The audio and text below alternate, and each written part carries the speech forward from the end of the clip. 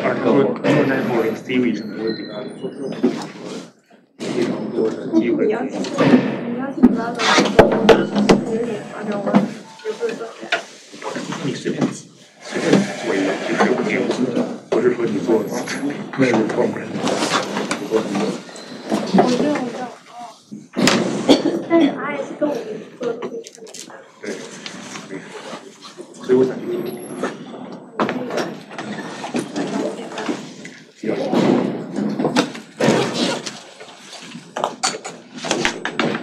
突然觉得这个它考试和以往的考试接近。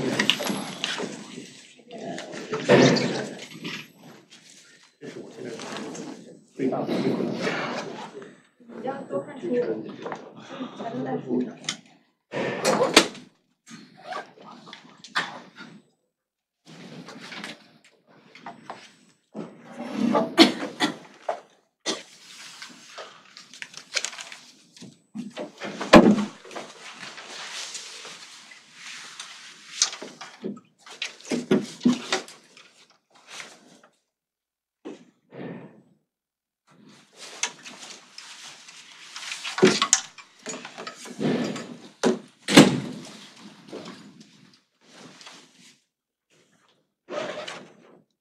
First of all, do you have any questions about last lecture?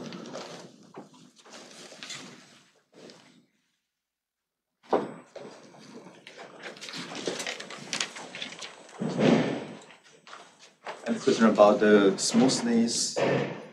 Any property about it? Okay. So now I think we are ready to talk about the gradient method.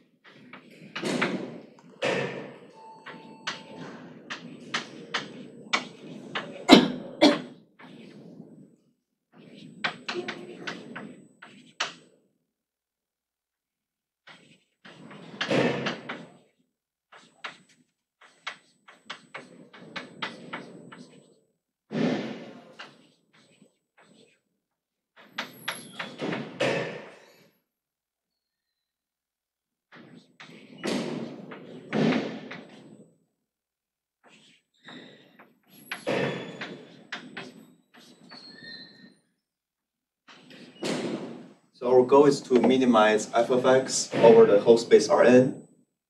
I think the B is out, right? Okay. And the algorithm is as simple as this. So we begin with an initial point x0, any point in Rn. And then you do these iterative steps for k iterations from 0 to k minus 1. In the first step, in every iteration, first step, you choose a subsize h sub k, which is positive, and then you do this gradient step. Basically, you start from xk and do go along the negative gradient direction with this long subsize. So you arrive at the new search point, and then you do this iteratively. In the end, you will find the point x capital K, right? So we output x capital K. And then we are going to show some convergence property about this point in terms of function value. Any question about the algorithm? It's very clear, right?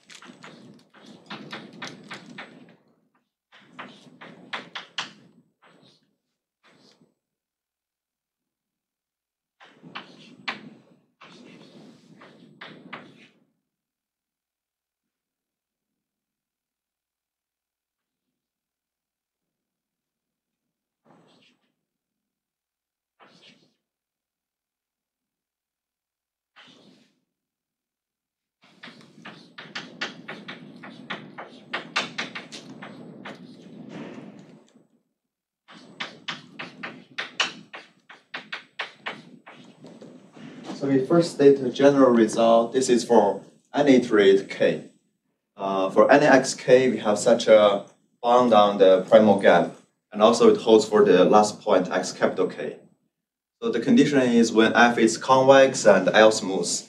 L smooth is the condition we introduced last time. And here the subsize is always taken as a constant subsize. H and H is in between 0 and 2 over L. This is crucial for the convergence. And then basically the algorithm generates a sequence satisfying this inequality for every iteration.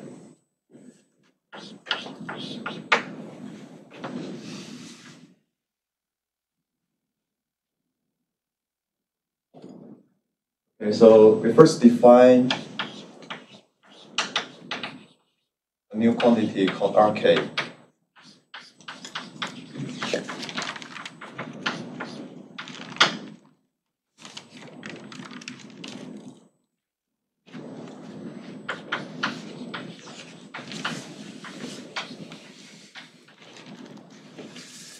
Let's take a look at Rk plus 1 square. By definition, it's xk plus 1 minus x star square. And then using the step 2 here.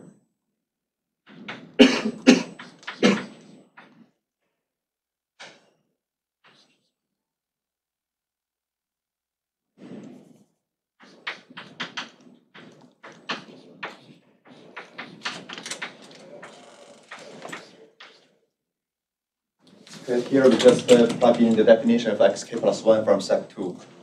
And then notice the square of this term is just Rk. Right, so we expanded the square term. So we have Rk square.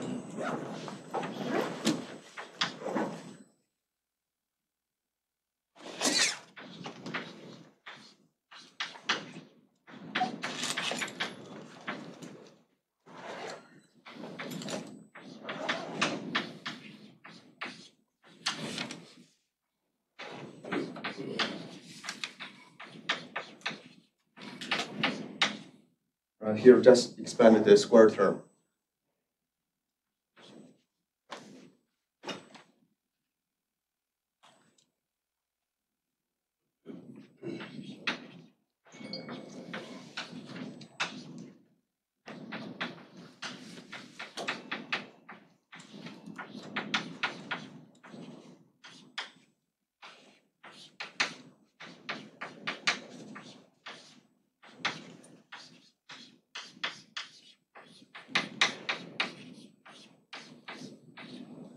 Here we just add a negative gradient at x star because this is 0, right? This is the optimality condition. Let's prove this later. So we are going to show whenever your function f is convex and also there is a point x star such that the gradient at this point is 0, then it means this point x star is a global minimum for the function f if you are minimizing over the whole space Rn. So let's leave this as a question mark. Why this is why it holds? So when it's 0, then this is a minimum. Why this holds?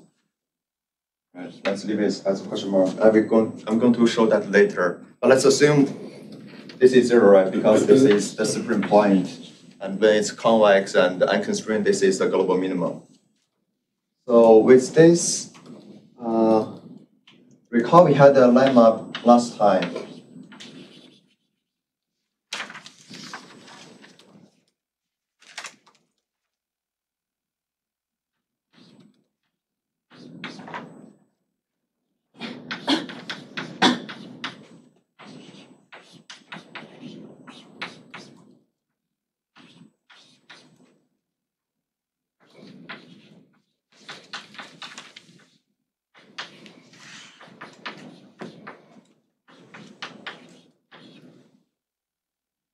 This is exactly the statement 4 we proved the last time.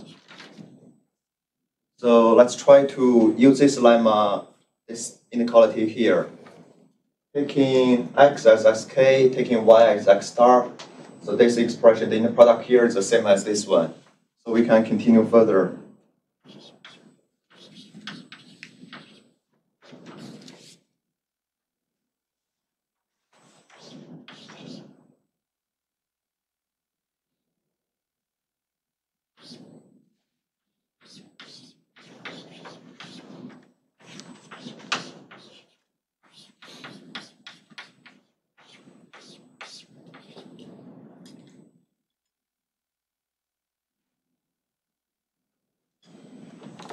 Okay, so the h square is here, right? H square, and this term you're going to have minus 2h over L. That's here, minus 2h over L.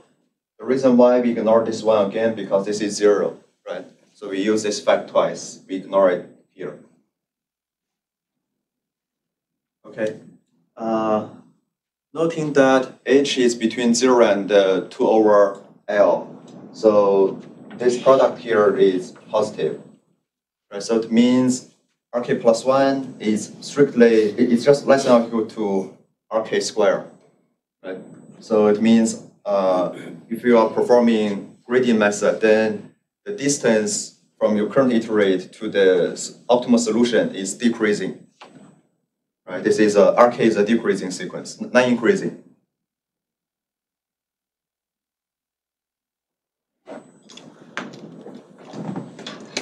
Okay, now let's define a new quantity.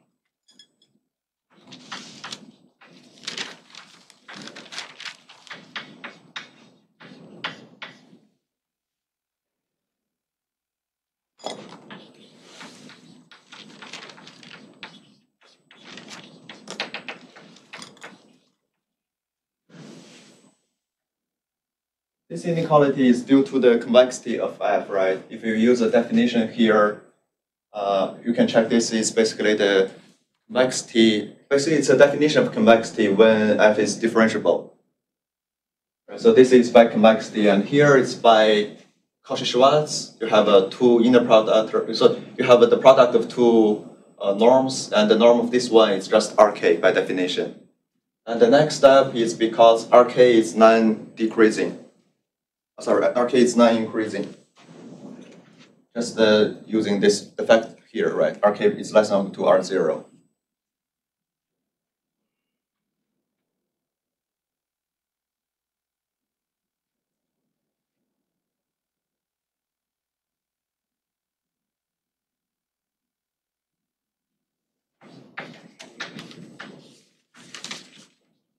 Recall the first statement we had last time.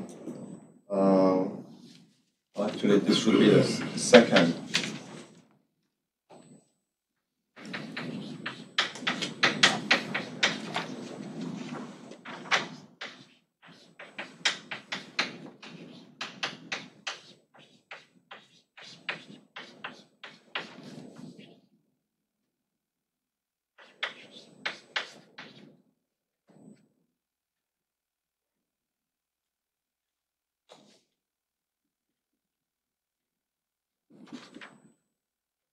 Using this result, we have fxk plus 1.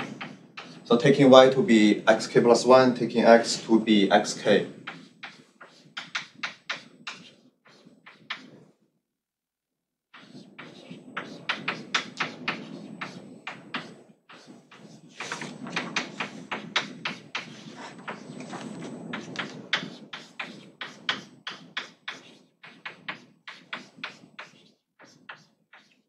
Right?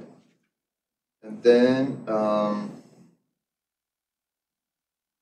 we use the fact that xk plus 1 minus xk, this is equal to minus h gradient of xk.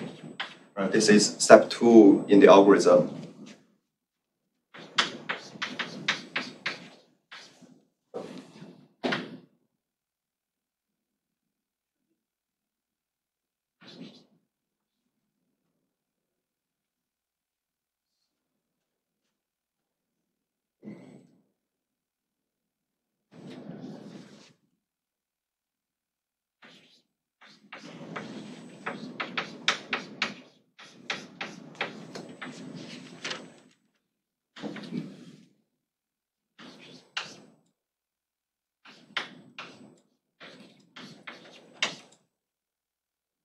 combining these two terms, you will have this factor alpha here. Alpha is h times 1 minus LH over 2. And because h is normal than 2 over L, so this is positive, right? You can verify this is positive.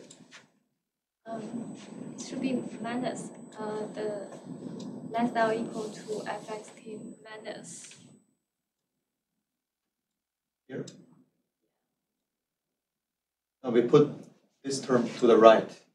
Oh, sorry. It's plus.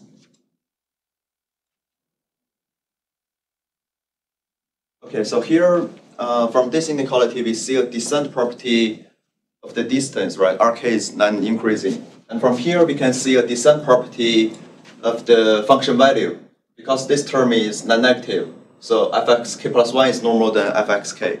So both function value and the distance from xk to x star, they are non-increasing. And now let's subtract the fx star. So we have, basically, if you subtract fx star, using definition here, we have delta k plus 1. Let's now go to delta k.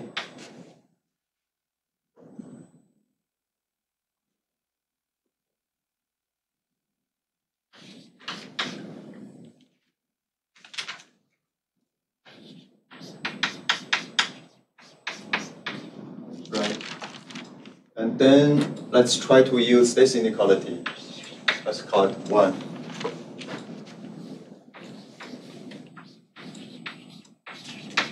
So by 1, we have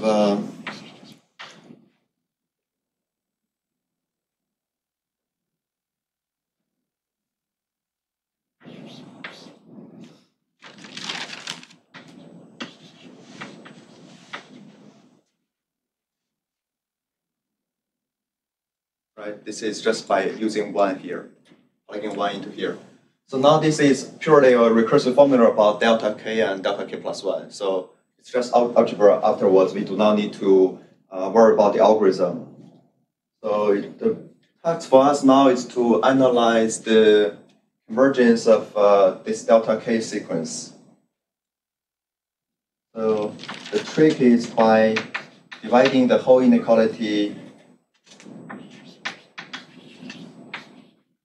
by this product. So we divide the whole thing by this product. Then we work with the inverse. So then we have 1 over delta k, 1 over delta k plus 1.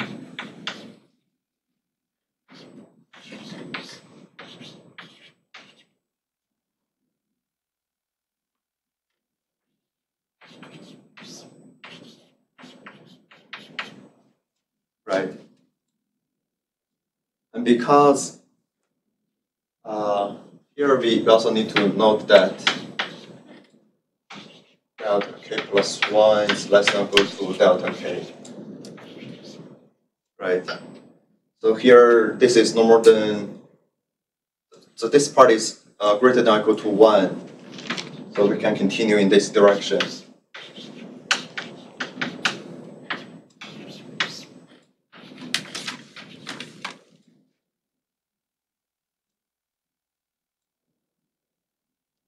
Right? And now, let's put it to the other side.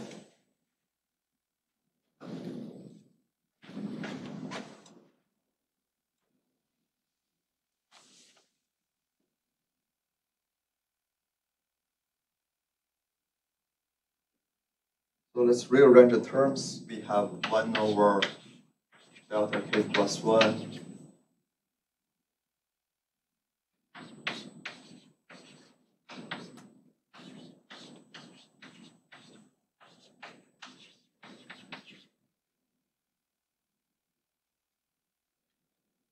Right, and now let's do a summation over k. Then we finally have 1 over delta k greater than or equal to 1 over delta 0 plus alpha k r0 square.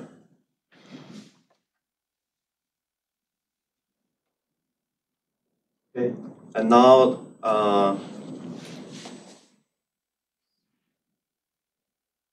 And recall that this delta k is fxk minus fx star. And let me just, and this rk, this r0 here is x0 minus x star. Delta 0 is fx0 minus fx star. And you just invert this inequality. After some algebraic manipulation, we recovered the goal here, right? So here is just the delta 0, r0, r0, delta 0, r0, delta 0. This is delta k. So we have all the objects here. Just do an inversion of this inequality. You can recover, right? So that's the end of this proof. Any questions?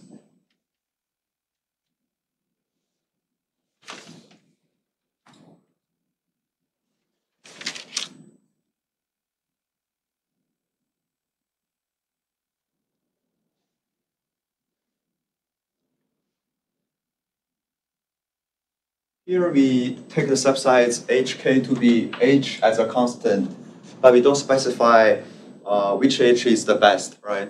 So because the performance really depends on the subsides. In this algorithm, we have no other freedom other than this subsides choice, right? How to do the gradient step is fixed. You just take a gradient and then go along the negative gradient direction. The only freedom is the length of your subsides. So let's see how we can optimize the performance of this algorithm. That is by maximizing the denominator, right? So that we can have a faster convergence. So the dependence on h in the denominator is just this function here. It's a quadratic function about h. It's h times 2 minus LH. Right, and this is maximized when the gradient derivative is 0. So let's take the derivative. This is 2 minus 2LH. So this means if this is 0, then this means your H is 1 over L. 1 over L is just the midpoint of this range. Right? If you take H as that, then you can optimize the performance here.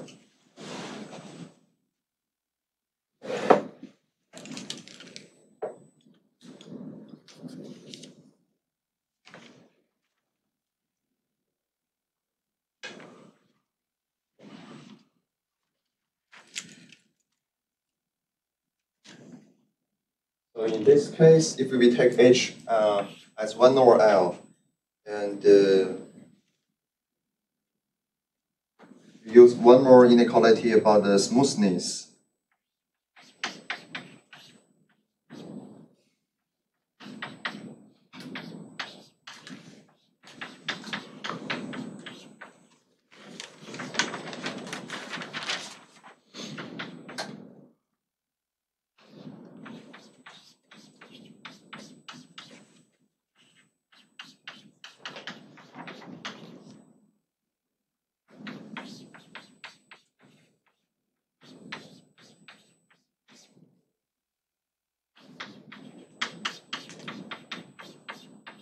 This inequality is again using the fact over here. Right? We take y to be x0 and take x to be x star. And here, this identity is due to the fact that the gradient x star is just 0. So using this choice of your step size and using this inequality again, plugging back into this convergence result, then we finally have a simplified result. This is a corollary.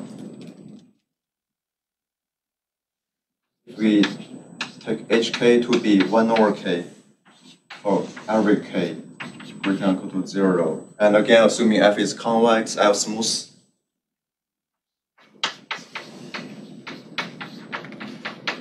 Then we have a much simpler bound on the primal gap.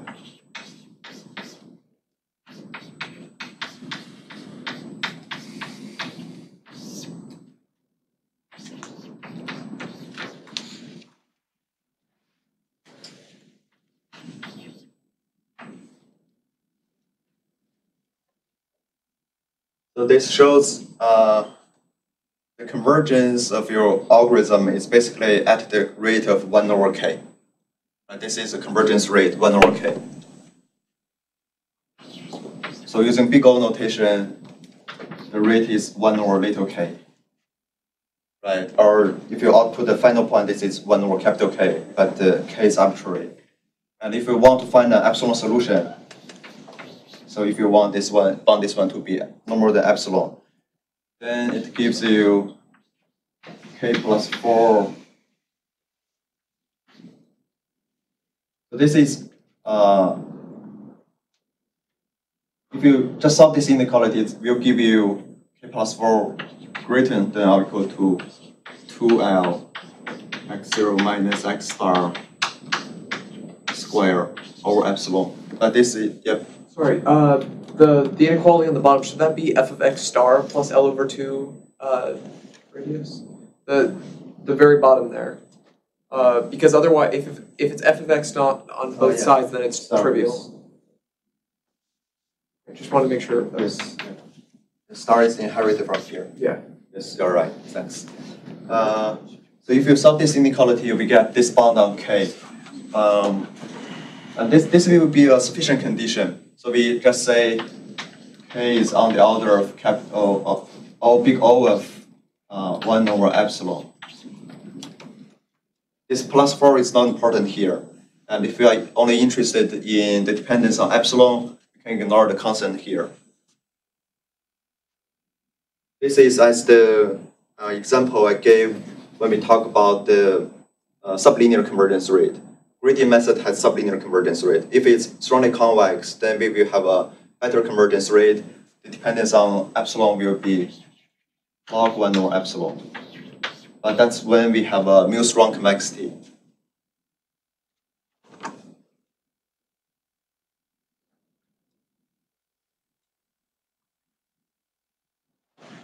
Any questions?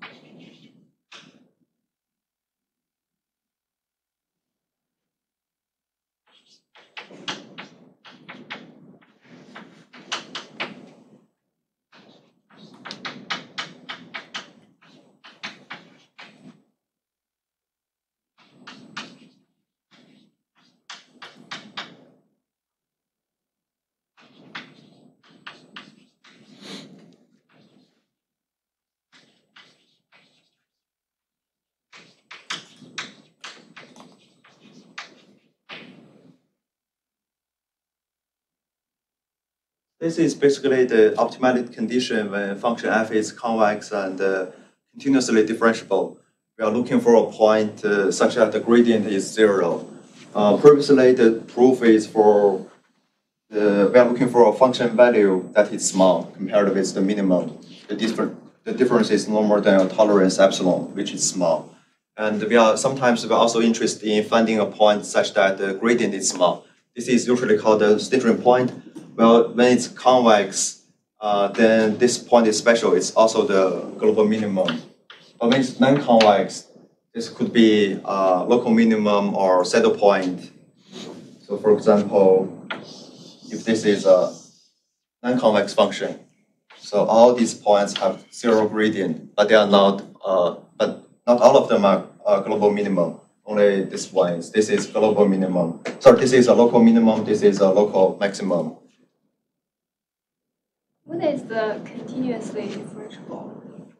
So basically, here we are just looking for a point, a function.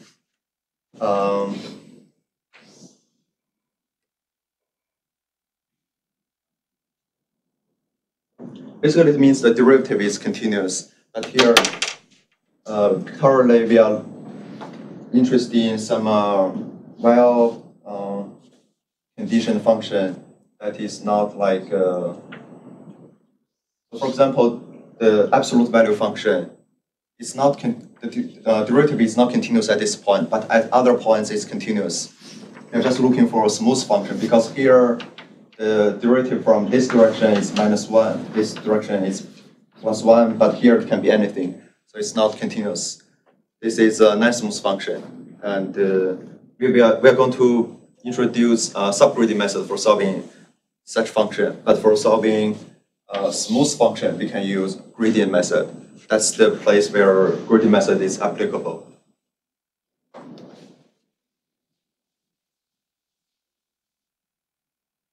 The proof is quite simple. We basically use the complexity, which is like the inequality here.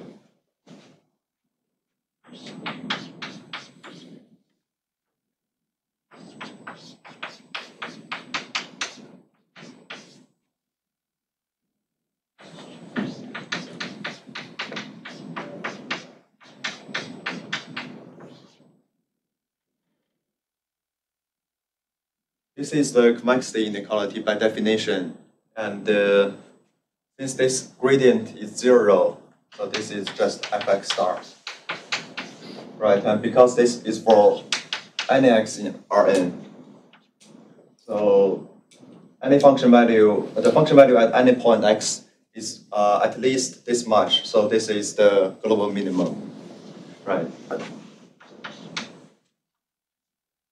So this is the automatic condition. So sometimes we are also interested in finding a point such the gradient is small, the norm is small. So we're looking for some point x such that this is small. But I think we are not going to cover it in the lecture. This will be a homework problem in homework 1 that will be released tomorrow on Thursday. So this is looking for a small gradient norm.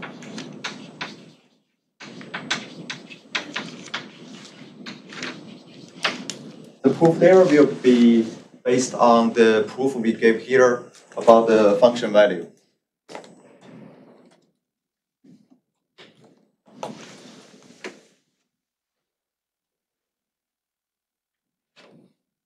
As we mentioned just now, the convergence rate of a gradient method for convex function is just 1 over k, and the complexity to find the epsilon solution is 1 over epsilon.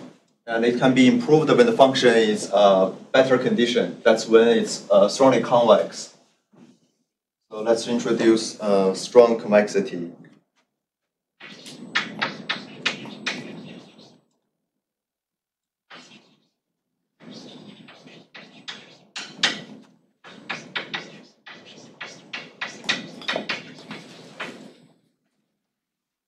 Remember that for convex function, we have 3 definitions. One is for function value. The second one is based on the gradient when it's smooth, when it's differentiable. And the last one is based on the Hessian when it's second order differentiable.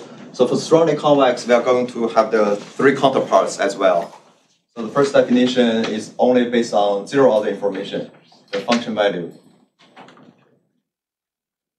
So f is mu strongly convex.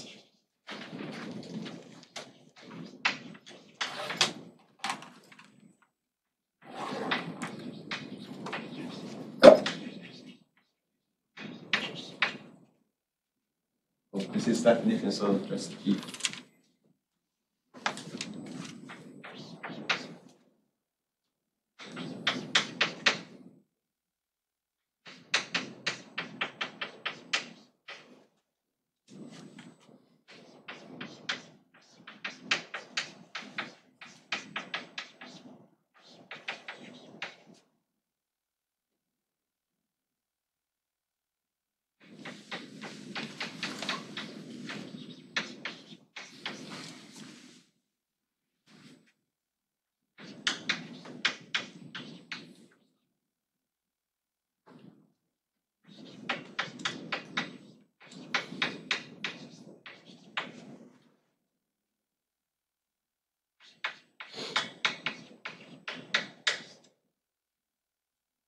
This is quite similar to the convex definition if you take mu to be 0, or just ignore this negative quadratic term here, right? This is the convex combination of two function values is greater than or equal to the function value of the convex combination of these 2 points. Here we are just making the statement stronger. So if you subtract something, I'm still greater than or equal to then that function value of the convex combination points. And the one that I subtract is depending on the parameter mu. This is a strong convexity. So if you take mu to be 0, this recovers the convex definition. And that's how you can view the two definitions together in a unified way. So when f is convex, you can also view it as a 0 strongly convex function. How does the geometry of the function look relative to just a simply convex problem? You can view it as, so there's another result saying that if f minus mu over 2 is convex, then f is mu strongly convex. So if you subtract the quadratic from your function and it's still convex, then it's at least mu strongly convex. So I'm thinking, the convex function is like a quadratic. Like quadratic. If you subtract quadratic from that, what happens to the shape of For that? example, suppose this is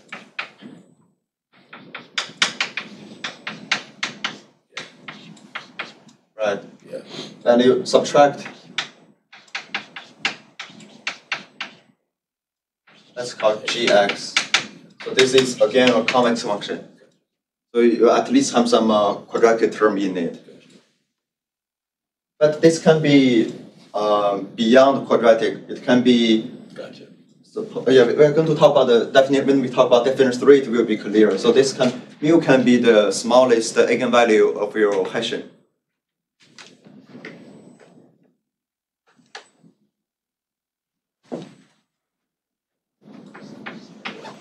The second definition is based on the gradient information.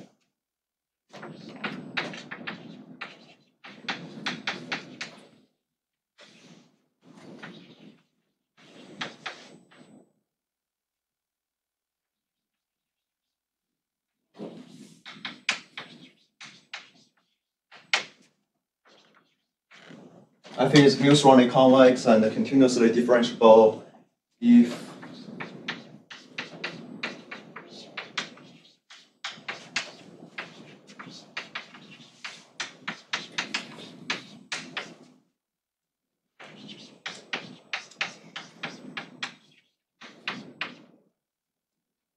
we don't have the quadratic term, it's again the definition for a convex function. So this is nothing but strengthening the original convex function, but we add a quadratic. And this actually is the definition, this is the proof for the statement I just made. You can subtract the mu quadratic here, and subtract the mu quadratic here as well. Why? And here subtract the mu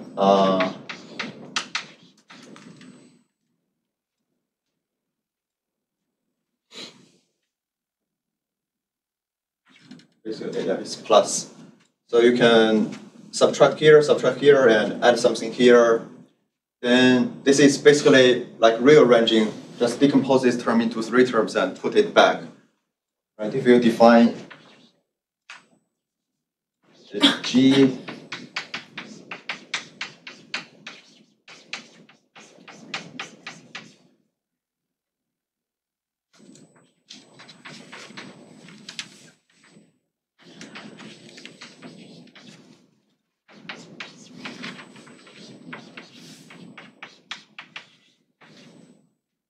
we're just proving this inequality, and this is convexity.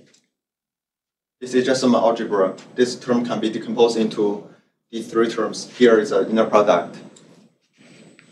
Can verify this.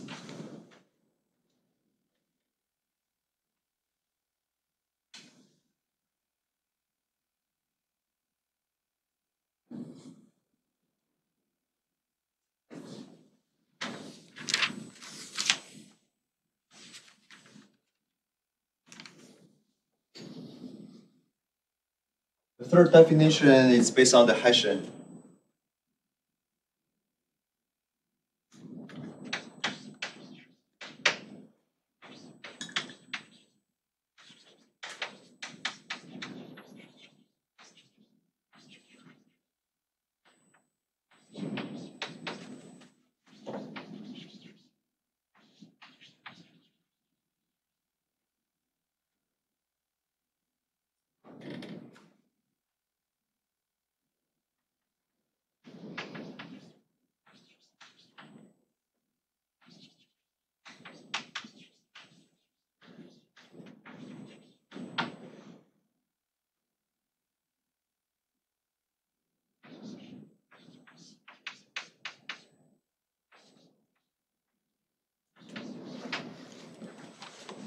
When the function, when the Hessian of f is at least mu times an identity, so when the smallest eigenvalue is at least mu, then the function is mu strongly convex. And when both conditions hold, it's mu strongly convex.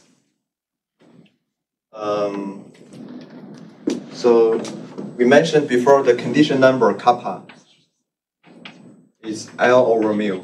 L is the smoothness of a function, mu is the strong convexity. Here you can, suppose the function is twice differentiable, twice continuous differentiable. You can view this more directly. L is the maximum of the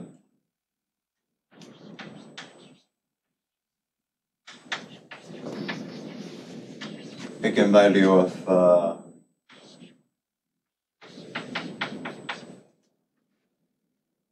this is for any x. Mu is the smallest eigenvalue of Hessian f. And so the condition number kappa is just a ratio between the largest and the smallest eigenvalue. Largest eigenvalue somehow means the eigenvalue, when you apply a matrix onto a vector, you can rotate the vector and also scale the vector, right? So maximum eigenvalue in some sense just means how long you can stretch the vector.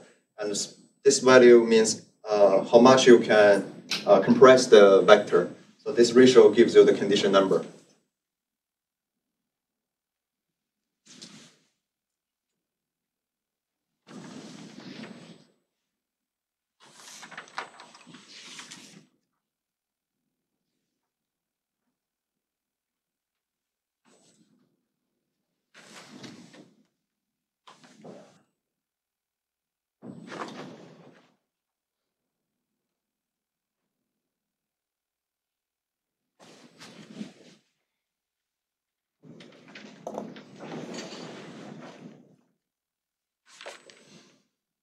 I'm going to state two lemmas, but we are not going to prove them.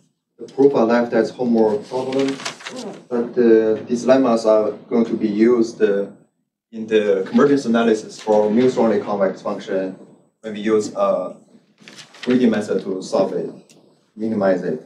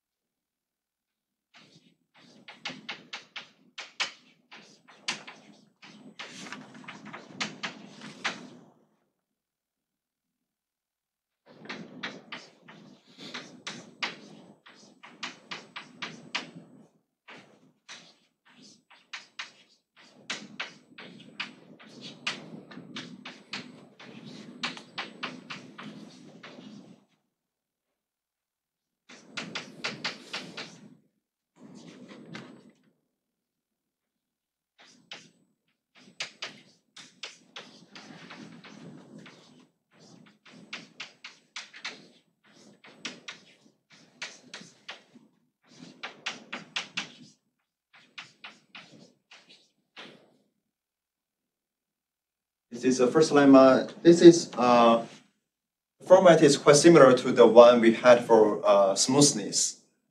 We are interested in inner products and the difference between gradients, difference between the points. So this is in the same format as smoothness condition. For example, here we have the gradient is lower bound. The difference gradient is lower bounded by mu times the difference of the points. For smoothness we have this is less than or equal to L times x minus y. Right, so they're pretty much in the same format. And from here you can see when the function is mu surrounding convex and L smoothness, comparing this in this part and the last part, you will see mu is no more than L. And this somehow verifies the condition number should be greater than or equal to 0, greater than or equal to 1. Mu is always no more than L.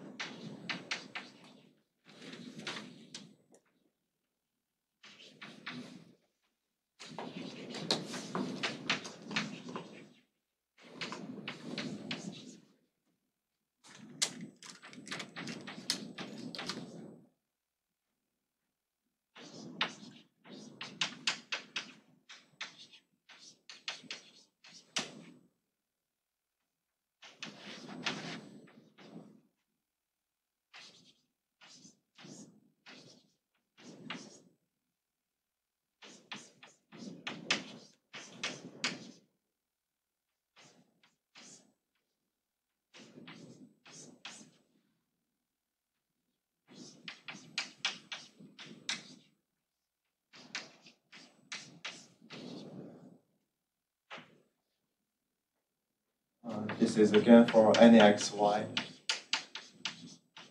in Rn.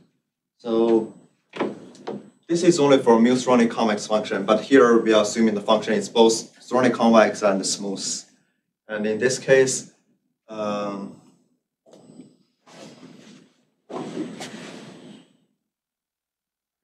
we have this stronger result. This is stronger than the one we had for the smooth case, I think. Yeah, for example, if you take mu to be 0, this part goes away. Here only 1 over L is left. And that's one of the inequalities we had for the smoothness case, for smooth case. And if we take inequality direction as well.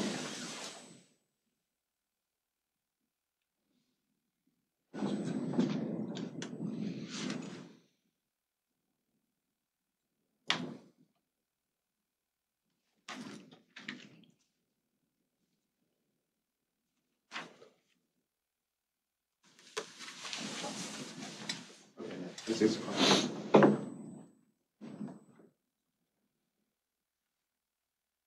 With all this preparation, now we are ready to show the convergence of gradient method applied on surrounding convex function. Yes. Yeah, so all these definitions are like single direction implications. And I'm curious, like, if you just know that a function is mu strongly convex, like you can't say any of these things about it. Yeah. So, like, what can you say about it? If like all that you know is a function is mu strongly convex. Like these are conditions for. Oh, if it's mu strongly convex, then the reverse direction also holds. Oh, so these are biconditions. Yes. Okay. Yes.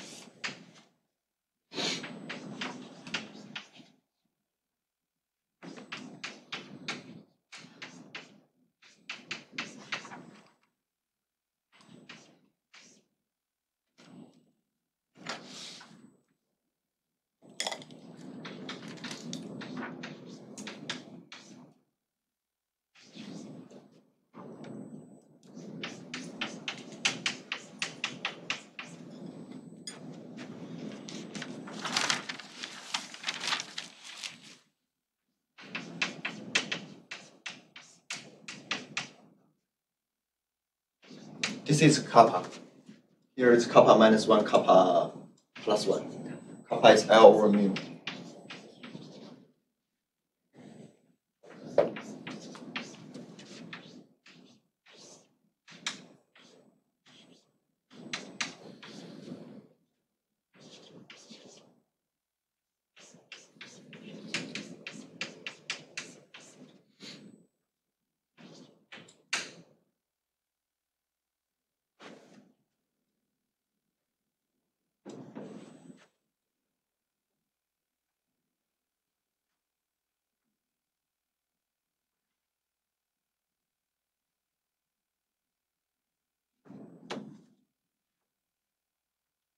From here, we can see this is a linear convergence we are looking for, right? This is a linear convergence rate.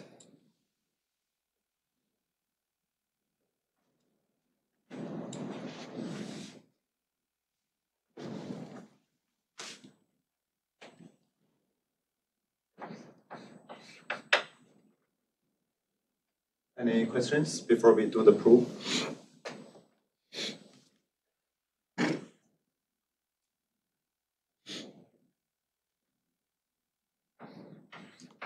So we again like Rk to be xk minus x star. And then consider the same quantity, Rk plus 1 as before.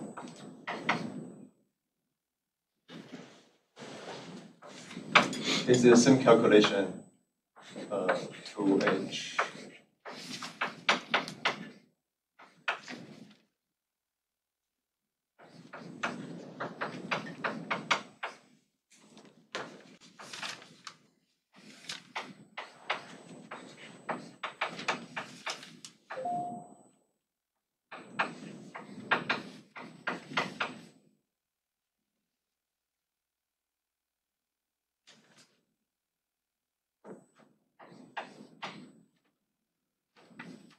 This is the same calculation as in the convex case. Oh, okay. Actually, we can do it here. Just put the negative gradient x star here.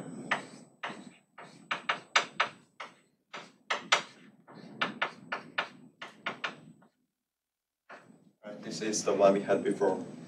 And then we try to use this inequality here. Because this gives us inner product is greater than or equal to something. So the negative is less than or equal to something. That's the direction we are looking for.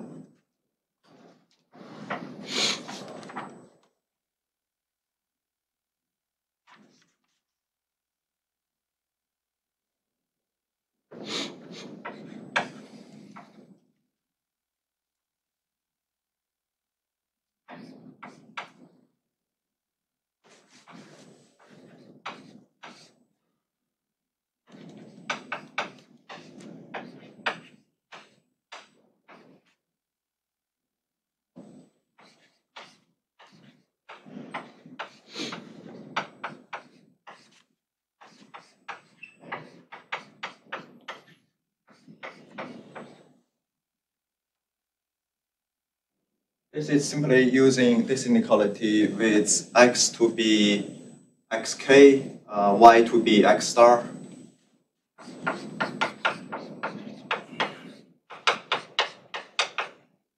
And plugging back into this inequality, we have following one. From here, because h is in the range here, so this term is less than or equal to 0.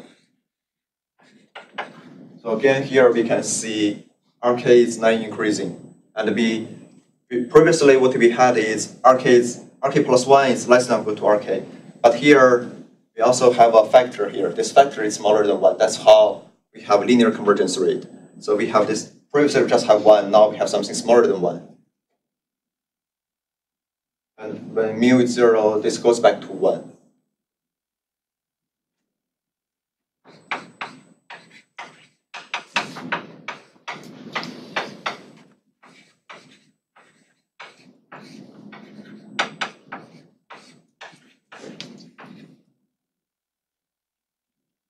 So if you apply this inequality recursively, you will have the first conclusion. So you will have a power of k here, right? This is rk, this is r0, rk square, r0 square, and you will have a power k. The first inequality is proved. And the second one is when we say h is 2 over mu plus l. So if you plug in h as 2 over mu plus l,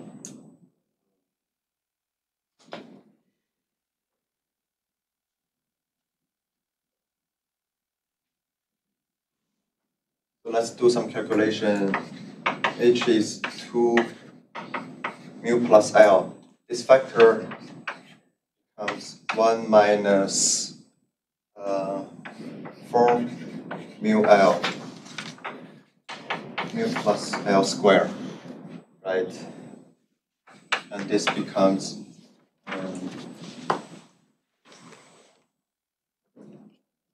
L over mu square, L plus mu square, right?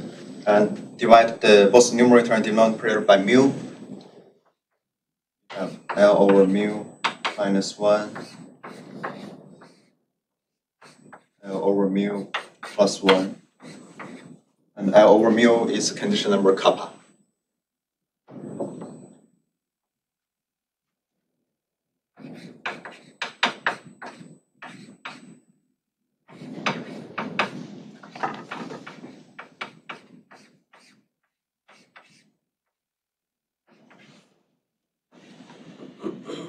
Right, so again applied, so you can take the square root, cancel the 2, and then apply it recursively, you have the second conclusion.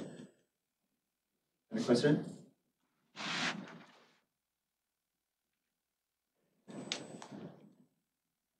The last one, so the first two are about the distance from xk to x star, and the last one is between, it's a function value. So to prove from the second one to the third one, we need an inequality that convert any bound on the distance to any bound on the primal gap. And noting that here we basically use smoothness. So we need an inequality from the smoothness analysis.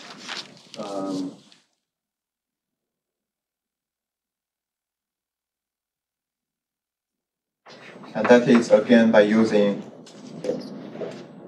this one that we always use for smooth.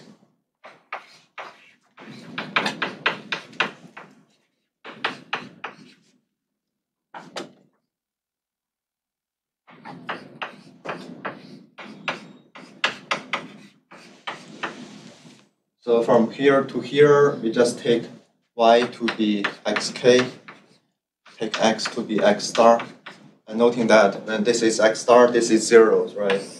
So this goes away. So the function value, this gap here is no more than L over 2 times whatever bound you have here. So just plug this bound back into here. Right? You need to take a square, square, square, so you have this inequality. Okay. So all the three are proved. Any questions?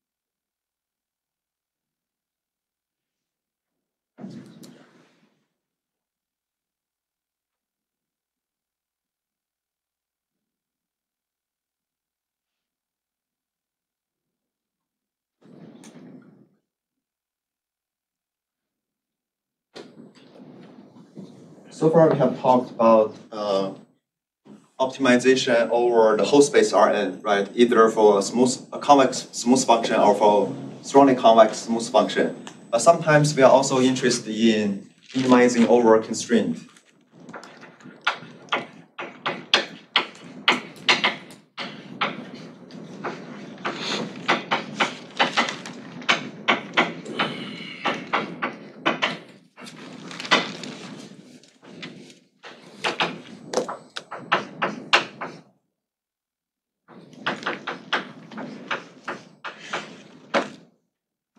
Right, we are also interested in minimizing f over a certain set. And if both function f and the set they are convex function f, convex set, then this is called convex programming.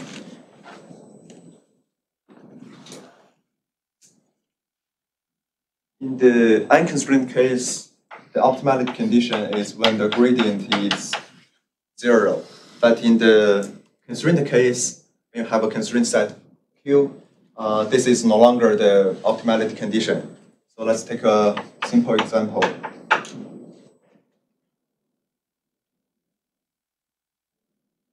Let's consider minimizing a univariate function. So this is a scalar. My only constraint is x greater than or equal to 0.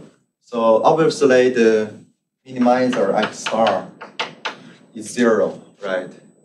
But my gradient, so let's call this is f of x.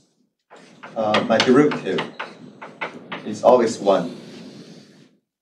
So at any point, I cannot find a gradient with a different, a derivative with a different value other than 1. So if I'm looking for this, I get stuck. I cannot move from my initial point, right? But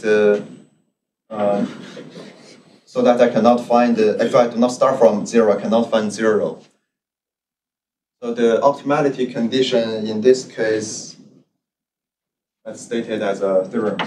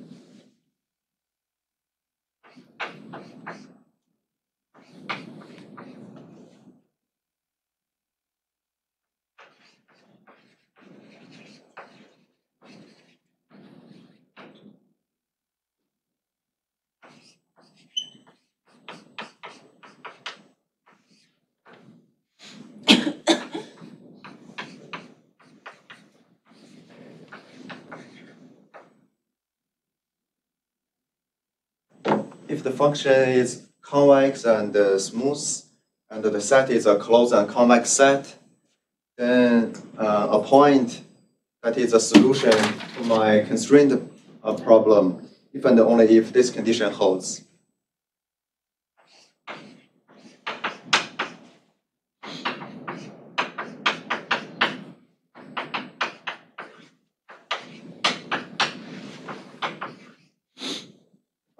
Here is an x in Q.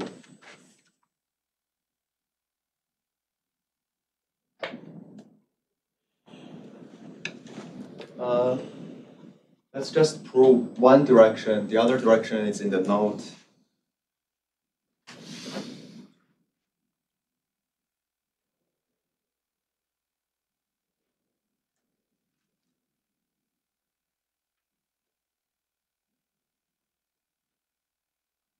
So we prove direction from, let's assume this is true.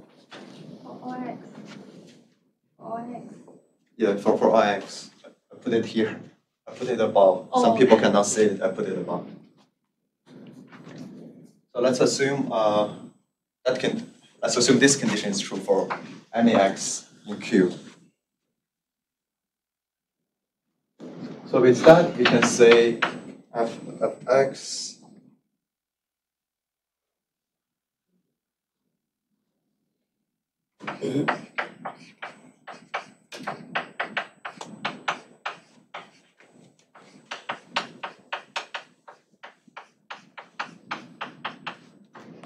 right. This is because of convexity. We're using convexity again, and because this is non-negative, so this is greater than or equal to x star, and hence x star is the a solution to the constraint problem, because this is for any x in Q, and hence this is for any x in Q, the whole inequality. So one direction is obvious. The other one is a little bit more involved, but the complete proof is in the note. You can check that later.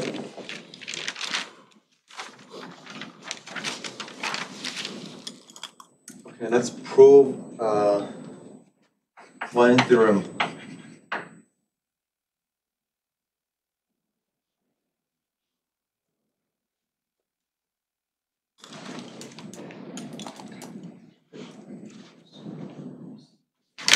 I will also leave this one to the note. You can check the proof in the note.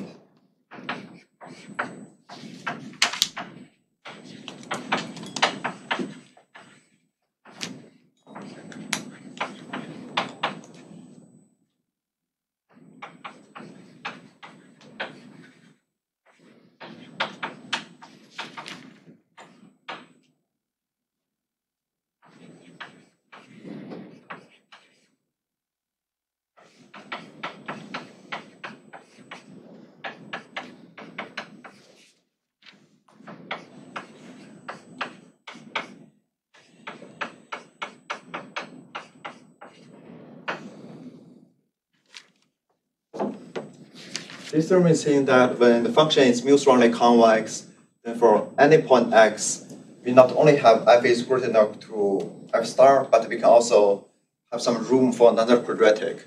So it's also a way to strengthen the optimality. So this term is very important here. It will appear again in manual analysis, especially for all the proximal point methods, because for proximal point method, we are building a model. So we first linearize some. Let's do not linearize. So in proximal point method, we are interested in minimizing f.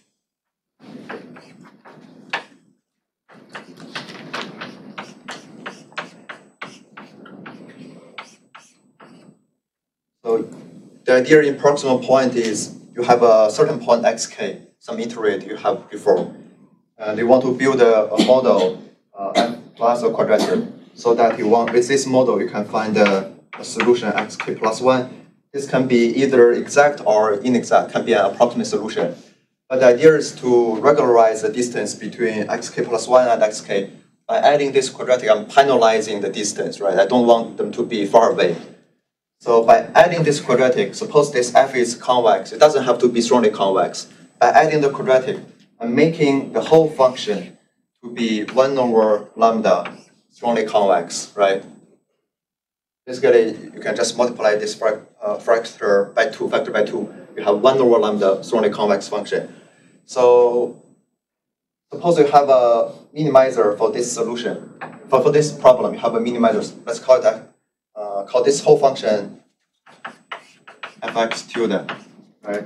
Then basically we have the following result: f tilde, and here is 1 over 2 lambda. You have a way to proceed. This is a basic inequality for proximal point method. I think we are just right on time. Let's stop here, and next time we are going to do greedy method for constraint optimization and do the convergence analysis.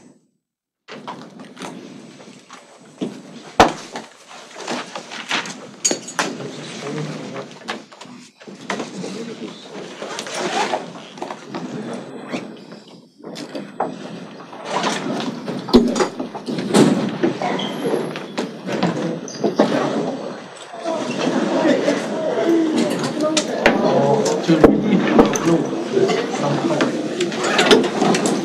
这么少，我看你了，啊，没看我了。至少今天这个 level 应该可以用。他可以说对，就是再多了一个。就基本上大家都一套，没有什么技巧的，然后看今天心情好不好，套出来。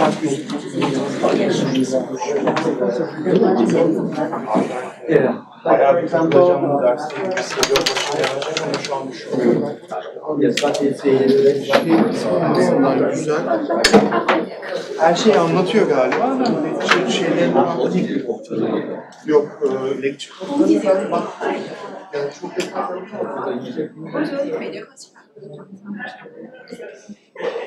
完了，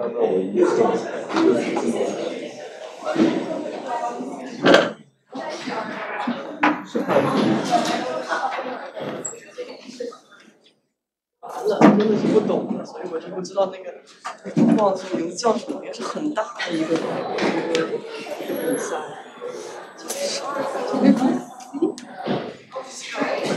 哦，是在 City Field。我觉得话，这两个队。我